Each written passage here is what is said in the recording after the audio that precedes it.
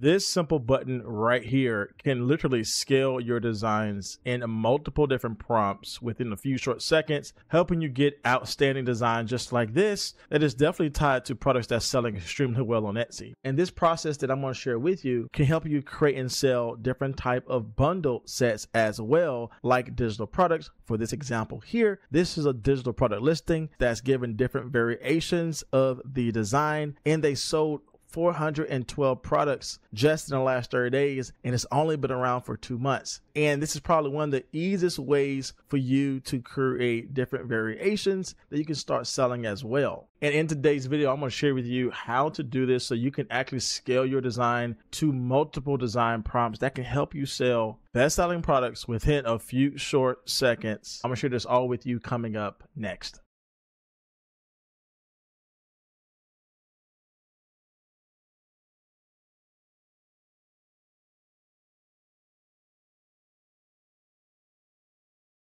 So today we're going to jump into my Creative Prompt AI tool. This is a tool I built for my Etsy community that makes it really easy for you to find amazing designs to create. And it does AI generation within a few short seconds. And we have our niche finder where we're able to find over 100 niches for its tumbler wraps, t-shirts, sweatshirts, just to name a few. And you can see we have easy access to all of the bestsellers on Etsy. So if we jump in this and simply head over to Sloth Designs, it'll pull up only for us the best-selling products on Etsy. So this is going to be extremely helpful for us when we are designing our products, because whatever we create needs to be based upon a bestseller. Now, if you do want to get access to this tool along with my private coaching as well as my community and our online classes, I'll make sure I leave all the details down in my description box below for you to get all of this along with our Creative Prompt tool to help you sell well on Etsy. Now, with that being said, we definitely want to first go in here and actually find a top trending niche target. But one of the things I like to do as well is just go into the major category of animals here, which is our main category that we're going to focus on. And when I click on this, as you're going to see here, it's going to search up animal t-shirt, but it's only going to show us the best selling products and popular nows. And one of the products that I found to do extremely well is this goose type of design. Again, anything goose on Etsy right now is going to do extremely well, but this is definitely tying in popular phrases that we can explore further, make more things out of, and redesign and recreate ourselves. So we can see some data on this that it has been around just for 2 months, sold 98 times just within that short time frame of being around. And we can see that 3 people bought this in the last 24 hours. So there's something with this that's definitely doing well. Now, our goal today is to take this, but remix this and design this in multiple ways. And we're going to scale out this prompt to create different variations of this, many different phrases of this, and definitely mass produce this in a very quick way. So with that being said, we're going to just simply right click and copy the image. Then I want to head over to my Creative Prompt tool. And the space that we're going to spend some time in today is the image to prompt. This is going to help us get the creative prompt for our design, but then we're going to expand this further by scaling out the many prompts that we have. So that being said, I open this up. I want to go ahead and choose my design, and we have this ease of use to simply hit Control V to copy in, Command V if you're on Mac. I'm on PC, so I'm just going to simply copy the mockup image here, and it's going to give us a creative and descriptive prompt we can use for our design. And we see that being done here. Again, we see the image that it was able to extract. Now, this is definitely something we want to use to remix and scale even further. Now, we can actually go in here a little bit further because for some reason the AI is thinking this is a duck, but it's very well a goose. But that's why we added in the edit prompt feature, just to put in that human experience for you to change anything that you find is not working. So we're going to remove all of the areas with the ducks and put the goose. Then we're going to hit save our changes here. Everything is done. So notice here how it was able to identify the element, able to identify the things around the element, but it was also smart enough to pick up the text, which is perfect. Again, I like seeing the prompt before I generate so I know exactly what the outcome is going to be, or at least have an idea of what's going to be. But from here, we can actually go a step further. We can actually utilize this image description here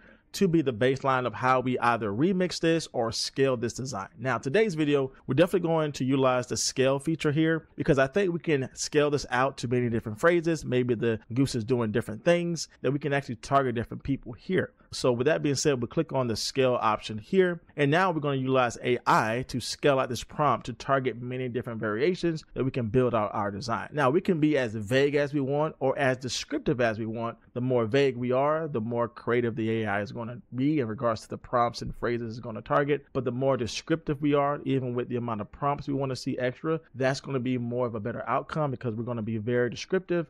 so that we can get unique designs that we know to do extremely well. So we're going to add in our scaling here. I'm definitely going to put in for the AI, follow the same design style, the same font layout, but we're going to change the goose and have the goose do different things and then have phrases related to that. We're going to create 10 different variations, and we're going to target some sports. We're going to target some hobbies like reading. We're going to target some interest like gardening, and then we're going to add in different things to this. All right, so we're going to open this up. I like using the mic on my computer just to make it easier for me to prompt and just in conversational language. So we'll do that here. Keep the same style of the goose, but I want you to add in different phrases and have the goose do different things related to certain hobbies like sports or maybe gardening or reading books, but just utilize different phrases and make 10 variations of this. All right, so that's really how I do it, right? You can type this in if you want. You can be very vague if you want. I like to just use conversational language. Again, I have all the phrases here. Again, probably not in the best grammar structure, but we are going to keep the same style of the goose. We're going to add in different phrases. We're going to have the goose do different things like hobbies or sports or gardening or just reading books, and to make sure that the phrase is going to align with whatever that goose is doing. And then we're going to have 10 variations. Now, just to be sure, we're not going to copy the exact same design. Again, the prompt is getting inspiration from what we see here. But if I were to generate this on a different page, like I'll go into my AI generator here, put in the exact prompt, we can see that this is definitely bringing in a variation. Now we can go in here a little bit more and talk about the type of text we want to have, but I think having variations is going to be extremely helpful. But again, we can make all those changes if we want to, but still build this out into different variations. So the only thing we have to do here, because we have our basic prompt here that we're going to change into different variations, is hit apply scaling. And literally within a few short moments, we're going to have 10 very complex, very creative prompts that's going to generate for us new variations of the design that we just created, following exactly what we put in here to keep the same style, bring in different variations of phrases,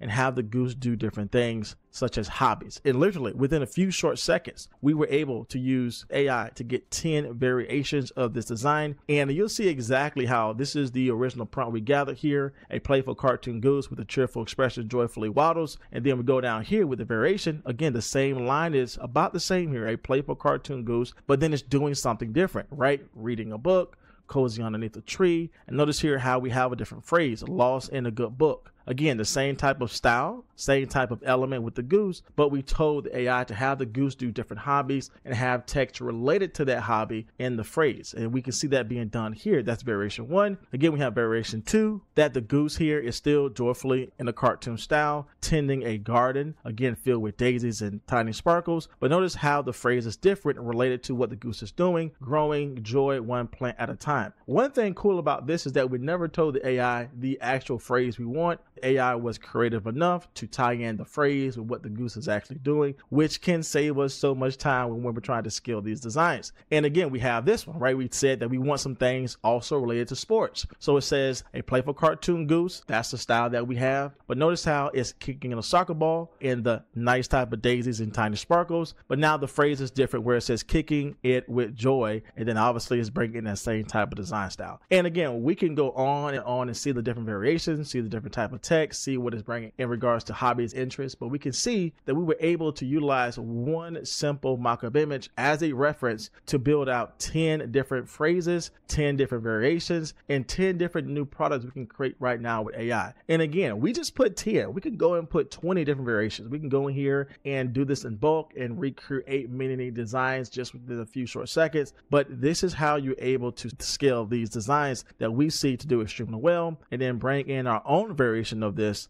and our own unique style that can do extremely well. So I'll use one of the variations so you'll see what we were able to gather as a result. And here's what we were able to gather as a result. And I think that came out extremely well. These are the type of variations you were able to get when you are designing these type of products. And this could definitely be a design we could create and sell on Etsy, and definitely focus on a different type of variation, but still staying within the trend of what we know works. And here is another example of what we were able to grab as well. We can see again, a goose is reading a book, and this brings in a design where we said bring in a hobby or an interest. The text relate to what the goose is doing. So it says lost in a good book. Again, this is just one more variation of what we were able to create that could do extremely well and could save us so much time. So where is this helpful? So this is helpful if you're trying to create t-shirt designs or sweatshirt designs. You're trying to be different and find some trends and remix them or redesign redesign them in a unique way to bring something different. This is also good if you are somebody who are selling digital type of products like designs just like this. You can actually create this to be bundle sets. You can see, again, we were able to create 10 different variations. That could be 10 different designs you add into your bundle to sell as a product for people to purchase. And you can see just how easy it is to get these type of variations, because this is a product that's selling, again, 30 different design styles, selling as a digital product bundle. It sold 36 products, and this is just a digital product. That means when someone purchases it, there's nothing the owner has to do, because it will get automatically downloaded to the customer's account, and therefore they're able to have that accessible to them, which again I think is probably one of the most passive ways to sell these type of products on Etsy. And so again, you're able to create different t-shirts, create different bundle sets,